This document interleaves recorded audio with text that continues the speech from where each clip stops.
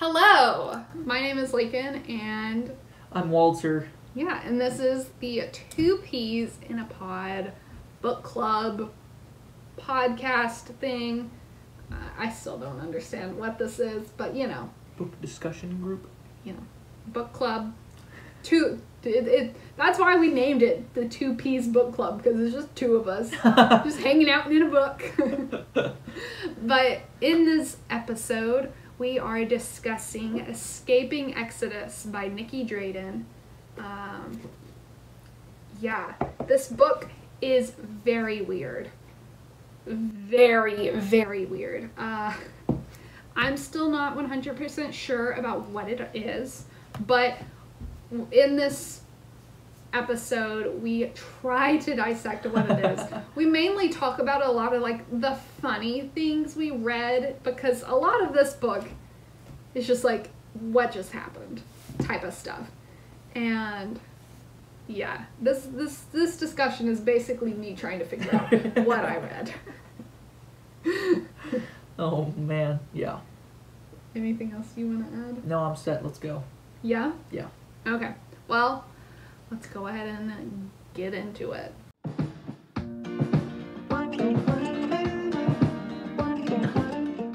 Before we get into talking about this book, what are you currently reading?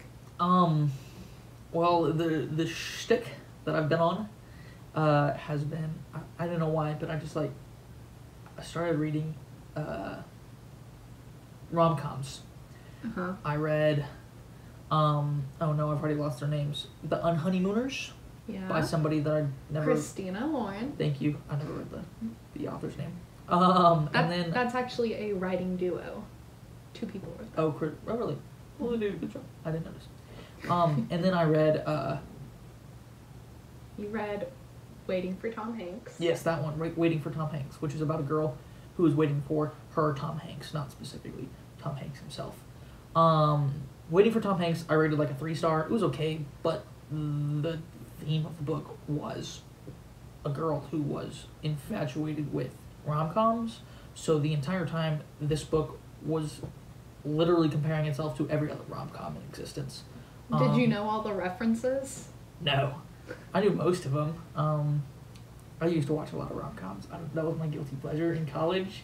I would secretly watch rom-coms. That's nothing to be ashamed of. It was when I thought I needed. That wasn't manly.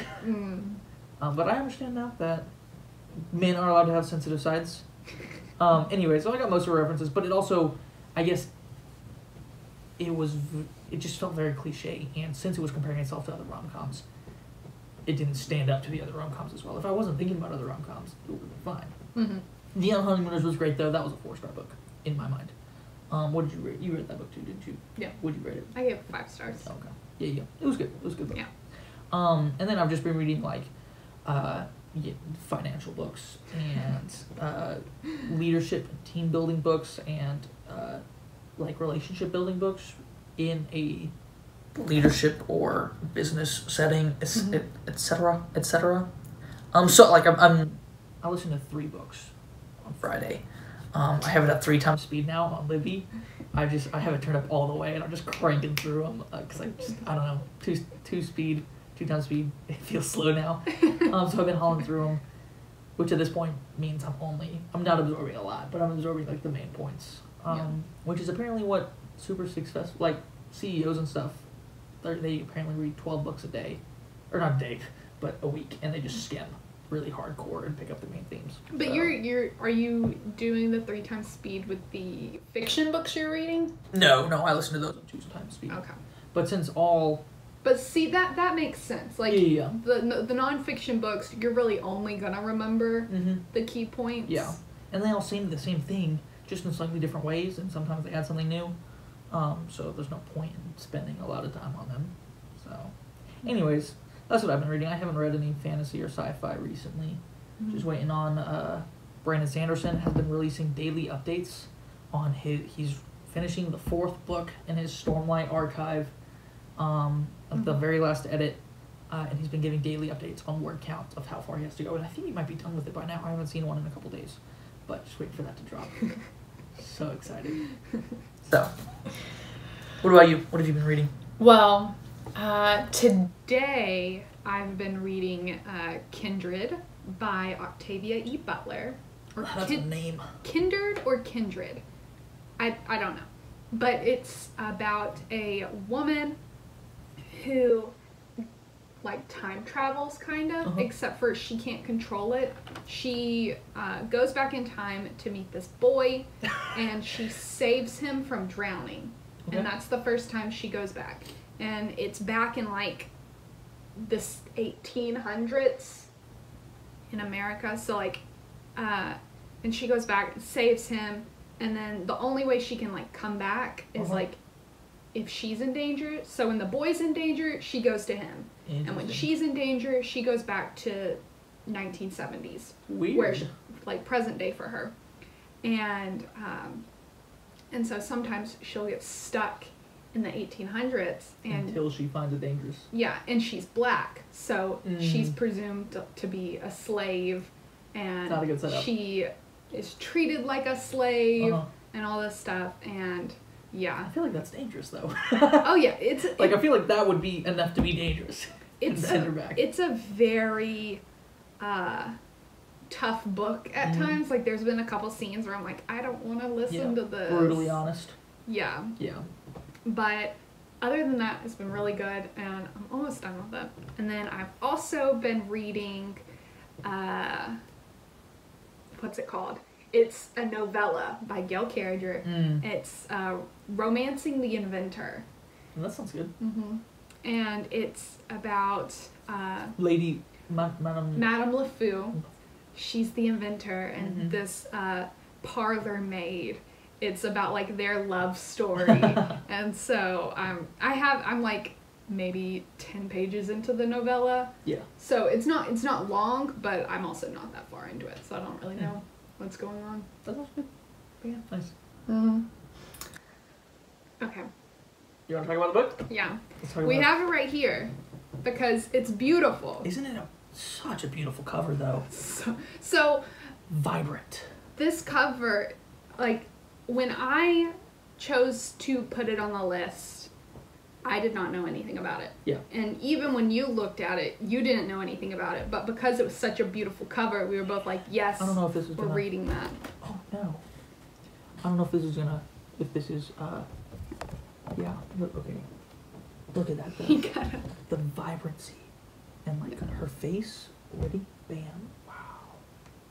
You gotta talk louder. Such good colors and art. Beautiful. 5-star cover. Oh, easily. Yeah. Like, despite what we think of this book, it's gonna be on our shelf. And it's like, it's the type of book where you don't put its spine out, you're gonna put it face out. Oh, yeah. This deserves to be seen. You know? Like, I would have, like, a poster of this. Oh, yeah. And just, like, hang it up. Ooh, I wonder if we can do that. That's beautiful. This art may be on a poster. Like, maybe Nicky Drayden on her website, she has a poster of this. Let's try to find that. Yeah. When we're rich and famous, we can just decorate our house with this person's art. Oh, yeah. So we picked this book up. The only thing I knew about it was LGBTQ+, and it was sci-fi, which sci-fi isn't a genre that I read. Like, I think the only sci-fi books I've read are, like, The Martian. That's where the guy is stuck on Mars. Matt Damon. Yeah. In the movie. Yeah. Yeah. And, like, half the book is just him talking about potatoes. So it's not that sci-fi. Is he the only guy on Mars? Why would you why would you send just one dude to Mars?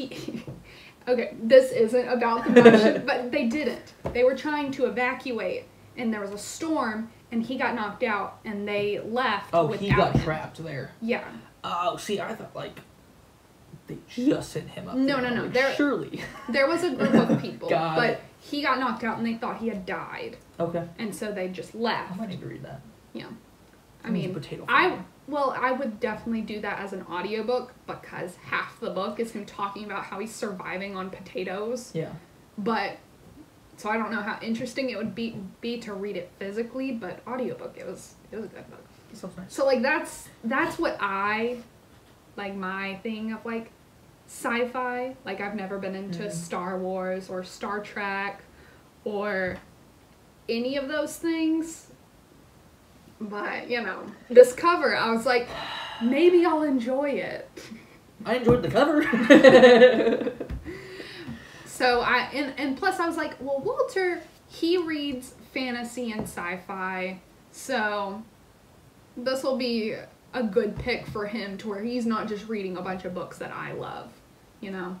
I appreciate that. Yeah, I was trying. So I'm going to give a small synopsis of this book real quick, with as few spoilers as possible. So hopefully no spoilers. Well, we're going to get into spoilers. Well, I mean, At this point, okay, 0 spoilers for those of you who are looking for a unspoilery review of the book. And then we'll get into spoilers later. So we'll give you a cutoff point of when you should leave if you don't want spoilers. This book is about a young woman named Seske, and she is of the noble class within the society. And the society is people who have left Earth, and they were on spaceships, mining. I believe they were miners. They were just living out in spaceships. It was never explained. And then they couldn't survive on their spaceships anymore. They were living. I think it was explained that they were living on their ships. Basically, shepherds. They were of. No, they were trying to find a planet. Were they? Yeah. Never got that. I'm pretty sure they were trying to find a planet, but it was too far away. Yeah. And they couldn't live on the ship forever. Mm-hmm. And so that's when they found these beasts. Now, these beasts are gargantuan. Like thousands and thousands of people live in this book, in this time period, inside the beast. And it's like a symbiotic relationship. So at first, the people just harvested what they got their food from the beast. Like, they didn't kill them at first. They just went inside, and like there were swamps and plants and other animals living inside these beasts in the middle of space, floating through space. And these beasts ate stardust, and they were airtight at all times, even when you poked holes in them. Anyways, so they lived off the beasts, and then their population grew to the point where they moved inside the beasts, and they had like populations of thousands of people inside these things. They had farms and cities and stuff, towns inside of this, of these animals. So it's about this girl named Seske and her friend named Adala. It's dual POV. Yeah. So it goes like each chapter goes back and forth. Like the first chapter is like Seske, the next chapter is Adala. Yeah. So forth. Seske is in line for the throne, and it's a matriarchal society, so the queen is Matress. And it's about Seske and Adala's journey of dealing with their beast who is troublesome, and is dying or fighting back to a degree, and they have to figure out how to survive within this animal, and save their colony of people within it. So yeah, that's the non-spoilery synopsis. Do you want to add anything? Did I miss anything big? No. I think that's pretty much it. Oh, a big thing that's not spoilery. So, and it's just like a cool thing. For a form of population control, their family pods were 2 men? 3 men? It was 2 or 3 men. I think it was 3 men and 7 women. All were parents together, and then they were only, in that pile of adults, they were only allowed to have 1 child. So the 3 men were married to the 7 women, all communally together. Yeah. And then whatever woman had the first child, they got to keep it. And any there was like a womb mother. Womb mother. There was a womb mother, a will mother, a heart mother, and like that's right. Something. So like each of them had like a role. Got it. So like the womb mother would have the kid. Yeah. So Seske, she was born by the womb mother, and her Matrix Mother, the lead head mother. Head mother was Matrix the Queen, right? Matrix the Queen, was it her that got pregnant? Yeah, she got pregnant before the womb mother did, and by law, she was apparently allowed to keep it if she had it first. But Sasuke was a premature baby. She came out first. Matrix didn't kill off her child like she was supposed to. She just bent the rules because she was the queen, that's perfectly fine. It's whatever. So that's a story arc as well. Anyways, that was just a very interesting. Yeah, and also in this society, like, what? Well, that'll be something we get into. That's your synopsis. Yeah. So, did you like this book, and what did you rate it? I rated it 2 stars. It was alien to a high degree. Not the best writing. It was okay writing. Like, I think it was good writing. It's just, at least for me, it was way too high and like high fantasy, high sci-fi. Like, yeah, it was way too high and like out there for me to like grasp it. But like, I think if you're into like what's all in this book, I think you would enjoy the writing. Yeah. One thing also is some people, and I would agree, is they define it as body horror. Body horror. Yeah. Because they live in this beast and like they live inside of it, and there's all the stuff about blood and mucus and slime, and it's a lot of cutting through meat and like at one point, like after this one scene happened, I was like, what in the world are we reading? So I looked up reviews, and that's when I saw that people were talking about like this being body horror, and I was like, okay, if that's what this is, like, I don't think I enjoy this, because it was talking about how they were squeezing through the beast's butthole. Second butthole. Or was it third? I think they went through both. There were three anuses, right? Anuses. Just quit saying that word. There are 3 buttholes. Chained. Stop. Butthole, tube, butthole, tube, butthole space. Yeah? And for some reason, this beast, who is large enough to have thousands of people live inside it, has a butthole small enough. Well, first off, the third butthole is airtight. Which, I mean, I guess our buttholes are airtight, because, like, you have to sort of, you toot, it's like, toots don't just fall out, you know what I'm saying? Anyways. Oh my goodness. But, like, they have to pry open the buttholes to squeeze through it. It's body horror, you know? Yeah. And it talks about, like, sludge on the ground. Well, I mean, that wasn't the body horror. It was just, it would... Well, that's the butthole horror.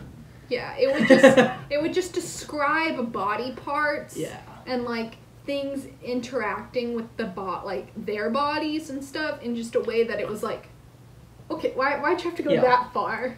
So, if you or if you enjoy gory things and just like super uncomfortable, no shame to you, that's cool beans. If you enjoy that type of stuff and you don't want to read about serial killers chopping people up, maybe you want to do that too. That's perfectly fine. This is a book that doesn't include serial killers chopping people up, but it does include body horror. Extreme detailed descriptions of gross, slimy, chopped up bits and pieces. It's also very weird. Like, I saw a lot of reviews talking about how this is, like, an out there, weird book.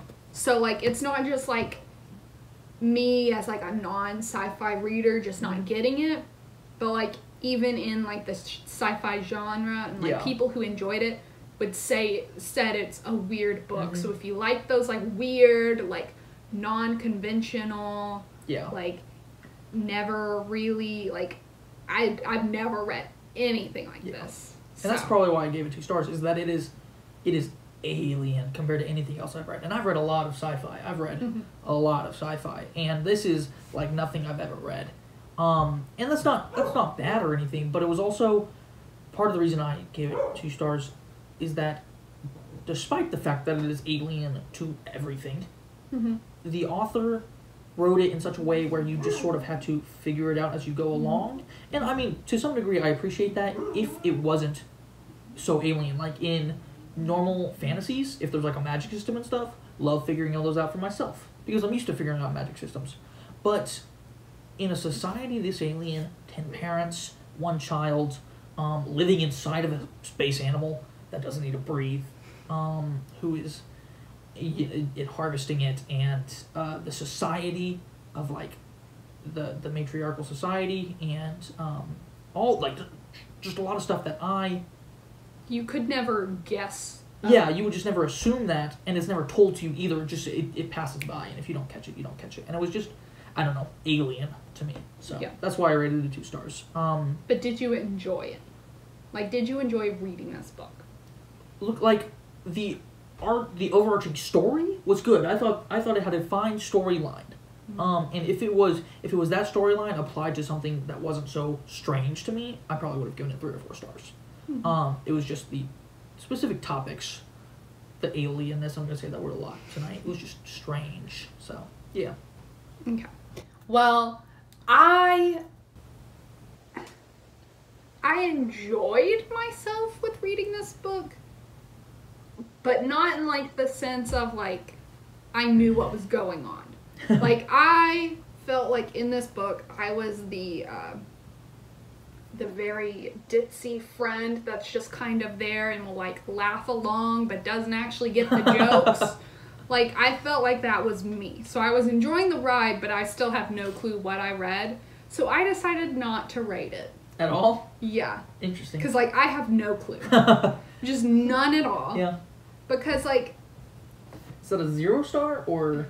I mean, on Goodreads, I just didn't rate it. So, like, yeah, it would, like, if you looked at, like, all my books that I had, it would say, like, a 0 star. But, like, it's not a 0 star book. Yeah. I just have no, like, with my... You can't compute what. Yeah, it doesn't register in my brain, and, like, how I rate the books, like, it doesn't necessarily fit into any of those categories. And so I'm just, like...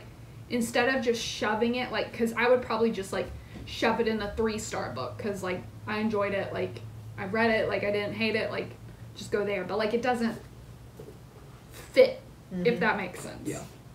So, like, we were reading this book physically, and we would, like, read pages to each other aloud.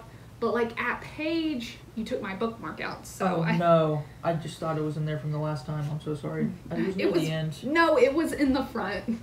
Because it was the last part that we had actually read aloud. Oh, no. I'm sorry. I think it was at part 2, when part 2 began, which was on, like, at the 100-page mark.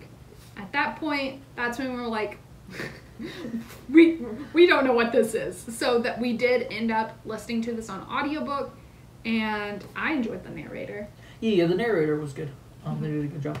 Yeah. Okay, so before we get into anything else, I guess that's like, if you were listening to this and you're like, haven't read this book and you don't want to be spoiled for what's going on, like, I guess this is the end for you. But if you do read this book, definitely come back and so you can hear all our thoughts and maybe say your thoughts as well.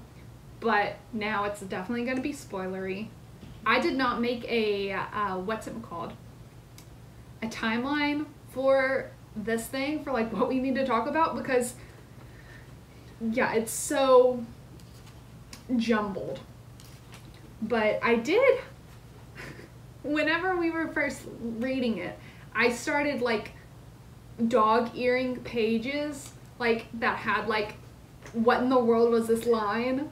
Do you want to read these? Yeah, if you can find them, yeah. I got a couple of them. I know that you have ripened, and you are ready for womanhood. I have sent word ahead. I've sent word of this ahead to your matron as well. Wyatt bends down on one knee, wipes his gloved index finger upon the floor, then turns it up so that I can see a small dollop of blood stains the tip of his glove. The undeniable smirk of envy, sits upon his lips. So... And then it talks about later how she was in a stasis pod, like with her family. So this book starts out with them going and getting a new beast. So like all the people are in their stasis pods while the workers work and like build their town up again, basically. And she like sneaks out of her stasis pod. And then apparently she's naked and she has gotten her period for the first time. And this boy walks up and like wipes it up off the ground and is like, "You're a woman now." And then it talks about how she was like, "Oh yeah, I guess that's why the air in her family No, unit. it was like, it's like liquidy. It's like a liquid. Are the stasis pods liquidy? Yeah. Oh. It was like she was like, "Oh, that's why the liquid that we were floating in the stasis pod like tasted of like coppery and stuff." So like her whole family is just floating around in her menstrual blood. And it pointed it out. Oh. Okay, here's another one. My heart weeps thinking about the little bowel-swabbing children her family unit would share. It's talking about how, like, the lowest of the low live in the buttholes. Yeah. And the little bowel-swabbing children. My lips purse. I dare not sass my mother back, but I want to, betcha. Comparing me with our lady Batsy Batsy, 200 years her bones have been drifting through space, given a charlatan's burial for consorting with matrices. Matris Borgal's daughter, shot straight through the beast's anal sphincter with all that thrice recycled sludge. Which is just a polite way of saying third ass craps. Yeah, you didn't have to read all that. It was just the third ass crap. Oh, I was talking about the anal sphincter shooting. That one was funny. And then there's a whole scene about a man pooping in public, which there's no privacy. Yeah, there's no privacy in like the lower classes. Like all their houses are kind of together. And so like it talks about how they have to like avert their eyes and pretend they don't see that this man is sitting in the corner for like months trying to get this one poop out. And he's squatting over a dent pan. Yeah. And it's just like, okay. So like that's what we kind of mean when we say like body horror and just like describing things in like a way that you're like, okay. And the same with like, there's 2 scenes in this book of, I would basically just say they're tentacle sex. Oh yeah, it was hentai porn. No, what's tentacle sex porn called? I don't know. Hentai is just like art. How about we not talk about that? There's a name for it. Sorry. Yeah, there's tentacle sex in it. And like, it's Sasuke and this boy, Wyatt, which is the boy who finds her menstrual blood. And they go inside the womb because this beast that they're on is pregnant. And they go inside the womb and they're hanging out with this baby beast. And while they're hanging out with this baby beast, the baby beast has like tentacles, and then those tentacles are like going in and poking and prodding, connecting them, and and it like goes up their nose and their mouth and other places. It just connects them, and then it's like they feel each other through the tentacles of this baby beast. Yeah, it was very interesting. Yeah. But one of the things that so like the 2 overarching themes that I was able to pick up on, because a lot of this book I was not able to pick up on, but the 2 things I was able to pick up on were like the environmental talks and like the protecting where you live and like not just ripping it for everything and like taking all of that you can, but like actually like not being like a parasite, because like these people, they were 100% a parasite. Oh yeah, they were taking everything the beast had, and then once it died they would just move on to another beast, and they didn't really care about what they did to the beast while they had it. And and then the other thing was like the societal standards, because like in this book, men are treated like lesser than, not a like as like kind of like, I guess, like even back further than now. Like women still aren't treated equal now, but like there's the guys, and like you can put on those like blinders and pretend like we're equal now. But like this, it's like they have to enter stores in a different door. They have to cover themselves. Yeah. They can't be the head of a household. They can't run things.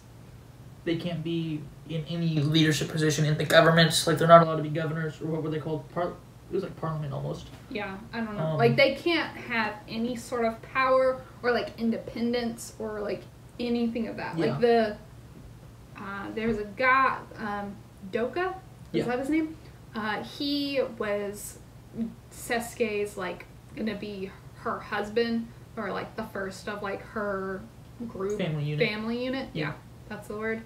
And he had, like, an honor guard to, like, be sure that his honor was kept intact, which is very, like, it was just very, like, our society flipped on its head. Yeah.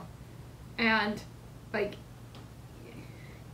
I don't know, it was interesting to read, like, as someone who, like, experiences that sort of now, like, just, like, seeing that role reversed. It's definitely like, interesting. What did you think? Yeah, I think you're right, though, like, about it just being a full 180, and I think the author was very intentional about that, where, like, it almost felt like, I'm trying to think of a time period, I don't know, maybe Victorian England, maybe, I don't know, where it was just like, I mean, it wasn't that long ago when women weren't allowed to vote. Well, yeah, no voting, but also, like, the thing about him having an honor guard, where they weren't allowed to be alone together. Yeah. Like, no, you had to have a supervisor, and all this different stuff, and, like, there was one point when she touches his forehead, and they're like, his honor, no! Yeah. All this different stuff, just, like, you know, purity and stuff like that. So it was very interesting to see. So me, I was like, at some points I'd be like, okay, this is a little ridiculous, but then I'd be like, but that's like, it's just like the opposite. Like if this was the roles were reversed, it wouldn't be that strange. We wouldn't feel so strange about it. Yep. Yeah, which is kind of gross. But so I guess I appreciated that aspect. Yeah. And the especially the environmental aspect. Like, at one point they go into a healthy beast, and it talks about how, like, all the plants and, like, the forestry inside their, like, stomach and stuff is, like, so lush, and it's not just, like, this, like, mush that they stamp on. Like, it's, like, an actual vibrant, like, forest, and just, like, showing, like, kind of, like, all the memes and stuff about, look, the earth is healing because of, like, nobody's out. Yeah. And, like, the dolphins are back in Venice. And humans are the virus. Yeah. Yeah. Which, like, I mean, we are. And, like, in this book, they definitely are. Yeah. So the way, giving a little backstory, there were 20 human spaceships, I think. And they were feeding, or, like, just taking resources from a herd of 168 or something like that. It was a lot. It was a couple hundred beasts. Yeah. And then for, like, the past 700 years, they have been living inside the beasts. And Sasuke's group, their culture, their ship, they averaged, like, a decade or two. It was like maybe it was like 9 to 12 years. Yeah, I think that was the goal. That was the longest they could keep the beast alive.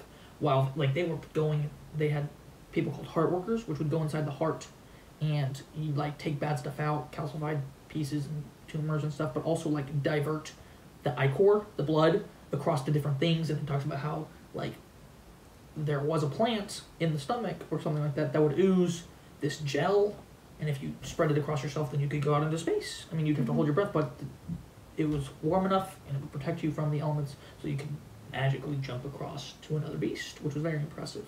Yeah.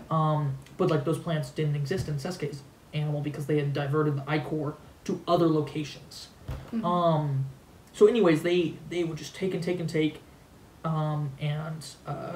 basically eat this animal from the inside out until it couldn't survive anymore. Like they stripped chunks of its skin off to use for leather, and it's like, it was very tentacly. It sounded like hundreds and thousands of tentacles were sprouting off this thing on the outside. And I talked about how like the tentacles, like most of them were just dead because this beast had lost so much energy. In just a couple months. It was a sick beast already. And then they go across to another ship's beast. And they've been in this beast. That society had been in this beast for like 390 years because they figured out that like Sasuke's society artificially made this beast think it was sick so that it would have a fever so that they could be comfortably warm. Yeah. And the healthy beast society was freezing in there. And Sasuke comes back and she's like, hey, if we want to survive very long in this beast, we need to get this fever out of here. And somebody was like, what? No, I'm not going to be cold. Let's kill this thing. Yeah. They like, they wouldn't acknowledge that it was an actual like living sentient creature. They would call it an it. Yep. And what like talked about earlier, how it was she was pregnant, and they were actively trying to kill that baby. Which they did. Yeah. Yeah. And that was hard to read. Yeah. Because like they were just like, they were killing the baby because the baby was taking the resources from them, even though they were the ones that were taking the resources from the baby. Yeah. And they were running out of animals. Like the 20 ships were down to 7. No, it was 7. It was 7. So it was down to 7, but there was also like way less than 100 animals left. And they were like all 7, if they averaged 10 years each on a beast, they're going to be out and, they're going to be up a creek without a paddle pretty soon.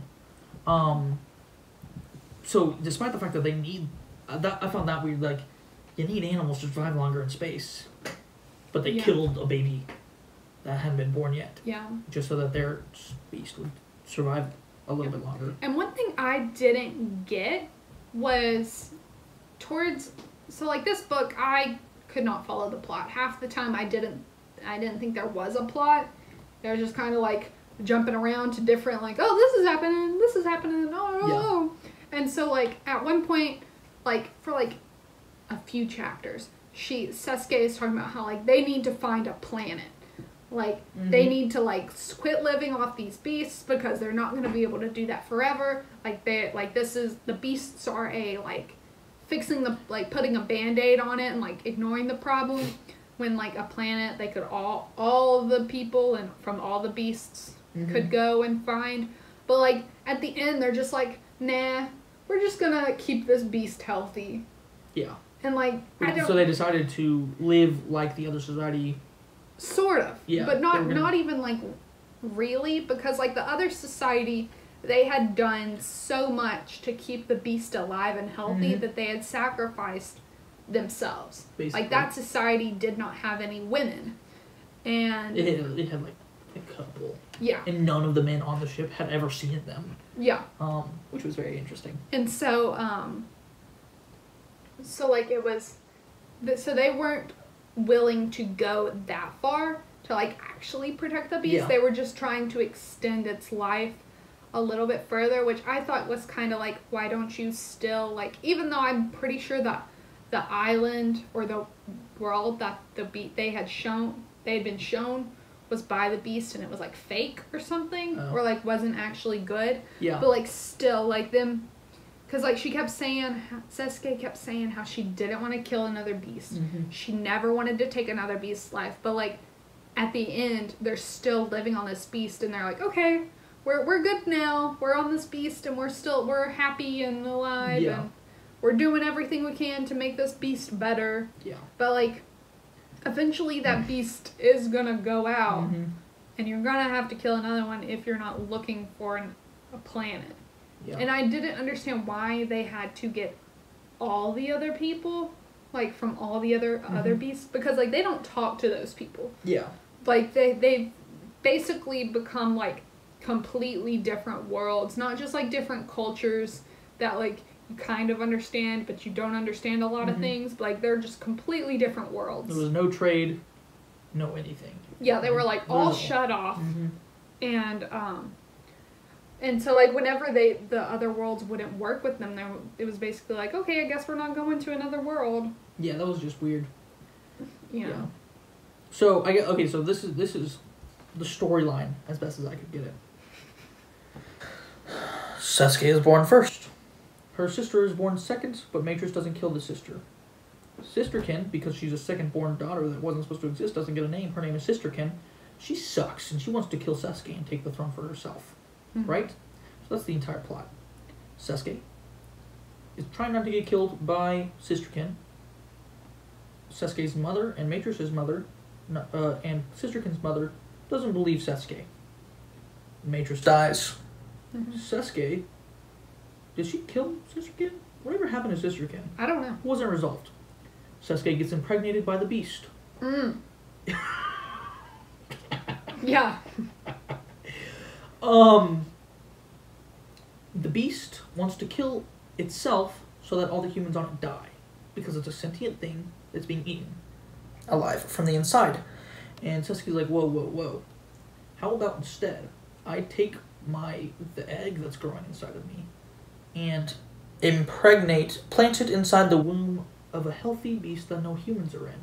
Then your baby, even despite the fact that we killed one of your babies, we'll plant another one of your babies inside another beast, and it can grow there. And the beast is like, chill, let's do it. And that's what they do. And Sasuke's like, reform! Because she's queen now. Sisterkin has disappeared. Yeah. And that's the story. Yeah. And then, like, Adala's story. Oh, Adala exists, yeah. Yeah. Adala, so Sasuke and Adala, like, love each other, but, like, they can't be together. And so, like... Because Adala's, like, a super low caste. Yeah. And so, like, that's, like, the part one. And then, for the rest of it, they're not together. They don't even, like, interact with each other. Part two, they never see each other. And so Adala becomes a heart worker, so she works in the heart, and like the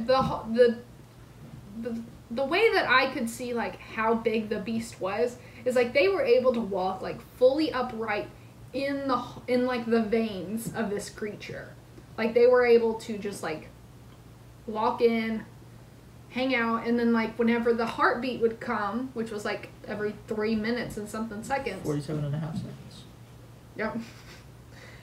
They would like have to hold on to the side of the vein so they wouldn't get like washed away. And so she becomes a heart worker, and then she sees that there's someone who looks like her, so she finds out it's her sister, but it's not really her sister because it was just her parents donated an egg and a sperm, and that's how they get the beast up and running so fast, like to where it's like a new thing, is they quickly grow these people in like test tubes, and then they have them when they're like when they're old enough to like start doing things, they have them running around and like helping and building this, and then like after they're done they throw them a party and then just kill them all of them. Thousands of people that were building this ship. Yeah. This beast. Yeah, they kill them all. And Sasuke was like, well, that was super screwed up. That's not okay. And Dala's like, yeah, I agree with you. And then, like, in the next scene, Sasuke is selling 100 female embryos of these people that were used as the workers to the ship that don't have any women. And then Adala's like, I'm not okay with that. And Sasuke's like, if you're not okay with it, okay, then fine. And then they take it back. And it was just... There were so many there were so many parts that were resolved halfway. Yeah. You know, like a big, like something like thousands of people murdered because we don't have the resources. And like, they're like, oh, that's not okay. And then it's just never mentioned again. And Sisterkin just stopped. Like, she attempted murder a couple times on Sasuke, which thousands of people were also killed. They were murdered also. But you know what I mean? Like the main character, the queen, attempted killing against the queen, and no punishment. Yeah. Well, like Adala ends up becoming like a bone worker. Yeah. Once she finds out about like her sister, and then like so she becomes one of them and like tries to like overthrow the government. It was a rebellion. But like the rebellion like happens and I like erect this like statue and like sister is like a cuss word there because like you can't have a sister. And so like they call themselves like the Sisters of the Lost Names or something. Yeah. I don't know. And they like blow up one building and then do they? Yeah. I remember that. Yeah, they blow up one building and then like they're dismembered or disbanded and they're like just like okay. Like this book like the whole time it felt like okay, this is the direction we're going. Like, oh, Sister Kin is trying to kill Sasuke. Okay, we're gonna really like go into like the overthrowing the government and like that type of plot. Okay, makes sense. But then like it doesn't go anywhere. And then we have the Adala trying to overthrow the government. Okay, we're gonna go in that direction, but then it doesn't go anywhere. And then we're going into we're gonna bring everyone, stop killing all these beasts and like find a new world. And so we're like, okay, we're gonna go in that direction. But like then it doesn't go anywhere. Yeah. Like it felt like all these things were being like set up for like, okay, this is when we're actually getting into the story. This is when like the wheels are gonna get going and moving up. But then it just like it would go to something else. And then so it just like kept like hopping ship and like the trail would just kind of fizzle out. Yeah. I hadn't thought of that. You're right though. It changes plot over and over and over again. And there wasn't a main plot. Like everything felt like a secondary plot. Oh yeah. It was just like 5 different B plots just in this book, and I think that's one of the reasons I was so thrown off by this book, because it just kept like expanding on this world, but it felt like nothing like major was happening. Like I mean, yeah, like Sasuke almost being killed a couple times, like that's pretty major. A bunch of people dying because like they're not considered people is major, and then like them killing this beast and like all these things are major, but like how they were gone about in this book, it felt like they were like secondary plots, and so like it just never felt like we were there yet. Yeah. But then the book ended. And so we just had like this like major world, this like huge like expansive, like by the end of it I could understand the world. Like I could like, okay, does it make sense to me? No, but like I can kind of tell someone this is how their world works. But like I wouldn't be able to just tell you like, okay, this is what's happening in this book, because like 20 things happened. Yeah. I agree with you completely. And I think like it really jumped the shark when I was enjoying it, because like, by the third act, a little bit into the third act, I finally understood the world. You know, I was complaining about how it was never explained and it was so weird that you can't just understand it. So I finally figured it out. I knew what was going on and stuff. And then the beast impregnates her. I was like, okay, that's jumping the shark. Like she doesn't know she's impregnated, and I'm assuming it happened during the tentacle sex scene when she was in the womb. Yeah.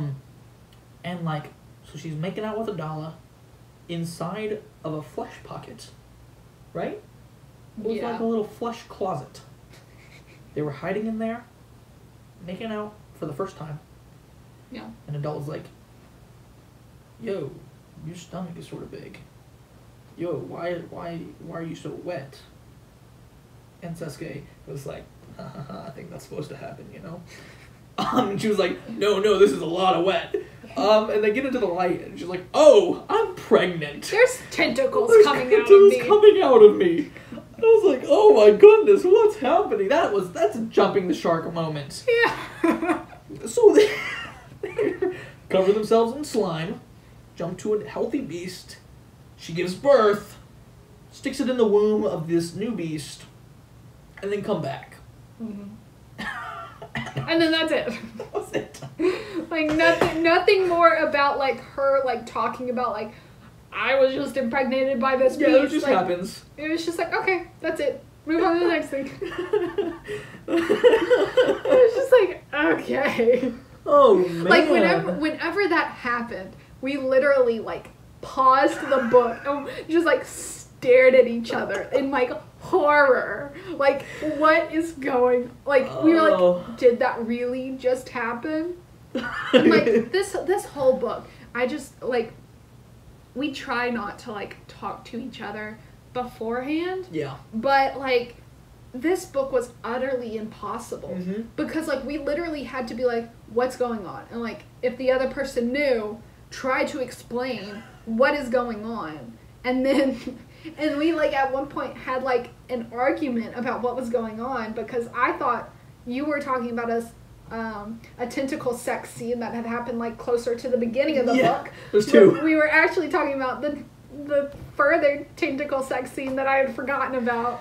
And so like it was just like it was just all muddled together and like just every few minutes I was like, I don't know what's going on. I don't know what's going on. But like it was still like it wasn't one of those books where like I don't know what's going on so I hate it. Like whenever you had me read that Brent Weeks book. Oh. The very first Brent Weeks book. That's his favorite series, so I mean I wanted to try, but like that whole first book, like I had no clue what was going on. Every like 5 minutes you were having to pause it to explain like, okay, this is what happened. And like I wasn't enjoying that. But like this one, I was enjoying it just because of like all of the absurd things that were happening. Like I was like, is this really happening? Like is this like what's actually going on, or did I hear that wrong? And so, like, even though I had no clue what was going on, like, I still kind of enjoyed it because I was able to laugh at it. Yeah. And, like, I don't know if it was taking itself too seriously. Like, I'm trying to decide if, like, Nicky Drayden, like, was 100% serious when she wrote some of these things, or, like, she wrote so many scenes about poop and about buttholes because they were actually funny, you know? Like, was she, like, actually just, like, writing this, like, fully straight-faced, or was she laughing? Like, did she, like, kind of know that this was, like, did she want this to be taken, like, 100%, like, straight-faced serious, or not? You know? I think she did. I think that, like, with the point she was making, you know, the blatant sex swapping of, like, I'm not talking about that. I'm just talking about, like... The body discussions? Yeah, because of how many times she brought up pooping in this book. And how many times she brought up buttholes in this book. Like, was she, like... Was that her way of just, like, having fun with the story? Or is that, like, her, like, just, like, writing this book straight-faced? Like, not... Like... Am I just too much of a 12-year-old boy? Because, like, every time I would read those, I would laugh because it's funny. Yeah. You know? I don't know. I honestly couldn't tell you. I think it's a toss-up, 50-50 chance that she was honest, or that she was serious about it. Okay, here's another complaint. In sci-fi books, especially about, like, deep space travel and living, one of the major things that needs to happen is oxygen and food. Can't survive without oxygen. Most ships are portrayed with like in the centrifuge, which is the spinning center. There is like greenhouse, like plants everywhere. That's where they get their oxygen, and also their food, right? And then they recycle everything and eat their poop twice. And then, like, they also get oxygen and water from, like, asteroids, from the ice on asteroids. In this book, that was never mentioned. There was no issue with air, ever. Like, where did... No idea how we got it. No idea why the beast generated it. There's also no issue with gravity. Even though when they went to the other ship, they had less gravity there. Never explained how they made their beast generate gravity. And then, like, there were times when they were on the outside of the beast. Like, when they came back from Sesuke giving birth to alien tentacle baby in another beast, they came back and they don't have a hole to get inside the beast. So they cut it open and crawl inside the hole. And I was like, oh, well, she cut at a slight angle so that the pressure inside the beast wouldn't escape. It's like, that's not how that works. There's still a hole into the outside of space. There's also the part where, why is there so much empty space, right? There's no empty space in our bodies. Oh, yeah. There's no, like, even when your stomach is empty, it's collapsed. It's not just like a bubble. You can't walk around in there if you were tiny enough. There's enough space for thousands and thousands of people to walk around and stand up. And, like, in the heart, there's only blood in there during the heartbeat itself. There's never blood. Yeah, they can just, like, stand in there and walk around. Like, everywhere. There was never a scene where they had to slosh through or swim through an organ that was full of something. Everything was empty. And, like, with a beast this size, with thousands and thousands of people living inside it, how is your knife thick enough to cut through its skin in one slice? Makes no sense. And, I don't know, it was just... There was a lot of parts where she was just like, I don't want to figure it out, so I'm just going to ignore it, and it's fine. Like, I understand where they get their food. They're eating the beast. Yeah. Where'd you get your oxygen, lady? Where'd you get it? How is the beast generating oxygen? Why are there empty spaces? Makes no sense. Yeah. Yeah. I think part of it was just, like, wanting to have something that's... I mean, and it may just be, like, you know, I wanted them to live in a beast. That's weird. Like, it may just be, like, that simple of an answer, which, like, I can get behind that. You want your book to be weird? That's definitely a way to make your book weird. And I stand by that. Like, I applaud that. Because, like, there doesn't have to be, like, this in-depth reason of, like, why. Like, if you just didn't think about the oxygen, like, you didn't want to have to explain that and think about that, then, okay, cool. Yeah. But, like, if you did think about it and, like, it just wasn't, like, portrayed across, like, it wasn't able for us to pick it up, and then that's when, like, you have, like, an, okay, then you, like, missed something with, like, explaining stuff. And that part was missed, but, like, because, like, I feel like the same with, like, the books are, like, artwork. Like, sometimes they can have meaning, and different people will gather different things from the artwork. And, like, from this book, I gathered a lot about environmental efforts and stuff. But someone else may really focus on the I don't know. Gender roles. Yeah, the gender roles, or the monarchy, or something else. And so, like, I don't know where I'm going with this. Yeah. But, like, just because it doesn't make, and, like, there doesn't, oh, I remember what I was going to say. And there doesn't have to be, like, this in-depth, like, detailed reason about, like, why things happen, you know? Like, in school, whenever they would be, like, I remember whenever we read The Great Gatsby in high school, talking about the clock, the broken clock. Why did he write that it was broken? And, like, having to, like, explain why this clock is broken, because time is standing still. Gatsby's living in the past, and his time hasn't moved forward, and, like, all these things. But, like, really, it could just be, it's just a broken clock. Yeah. And, like, this could literally just be, it's just a beast, you know? And so, like, part of that, like, I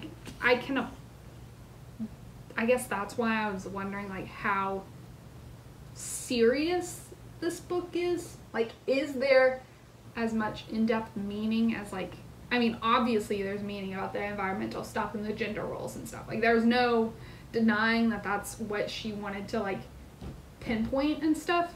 But, like, the other things, I kind of wonder. That's why it makes me wonder, like, how serious was this? Yeah. Type of thing. I don't know. Anything else? Like, are there any characters you want to specifically talk about, or... Oh, one thing I want to talk about. The wedding night. Oh! Oh, man. So, Sesuke gets married to Doka. Yeah. To start her family unit. And so they have to consummate the marriage. And Sesuke doesn't want to do that, you know? She doesn't love this guy. She doesn't want to do that with him. So her and Wyatt build a jelly person, like out of jello, pretty much. Like, that's what I gathered. I just imagined it was like a big blubber, like a flubber type of thing. Yeah, but I think it could move. Like, I think it, like... No, it moved whenever she moved it. Yeah? Yeah, it didn't move on its own. And because it talked about how, like, it started to have life of its own after he mounted it. And so, like, and so they're sitting there with this jello person they made in bed with Doka. While Were they in bed with him? I thought they went into another room. No, they weren't in bed with him. Oh, the jelly person was in bed with him. Yeah. And then they were sitting off the bed, like at the edge of the bed, like on the floor. And then they were like getting close and like starting to kiss. While her husband was in bed with a jelly version of her. He was blasted out of his mind though. He was drunk. He wasn't sober. Yeah. Yeah, just to explain why he didn't notice. But yeah, were they sitting right next to the bed? I thought they were like outside the room. No, because like they fell asleep and they were naked. They were naked for some reason. Maybe they were moving towards it. I don't know. But like even that thing, like whenever Doka woke up, that was another thing that like happened, and then like they didn't do anything after it. Because like when he woke up, he was like embarrassed and angry that they had tricked him with this, and also that his new wife was laying on the floor naked with this other guy. And so like he's like, I'm getting this marriage annulled, like you don't deserve the throne, yada yada yada. And then like 2 seconds later, he's like completely cool with them. Still married. And still married. Yeah. And still helping Sesuke out with whatever plan she's going with. That was the worst thought out plan ever though. Like, okay, so if you don't want to have sex with a dude and you make a slime lady, drunk Doka has sex with slime lady, you almost have sex with cute boy next to drunk Doka.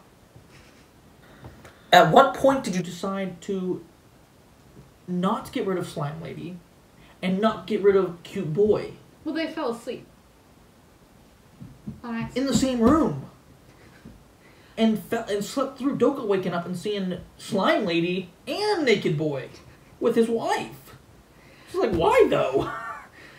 Terrible planning. Yeah. On Sesuke's part. I think that was, again, that's why like I wonder if this book was really taken seriously, because like if that was me, because like one, you should never have to do that if you don't want to. So like definitely. But like if you felt the pressure of doing that, like just get him really drunk, and then when he passes out, and then in the morning you can be like, yeah, don't you remember? It was great.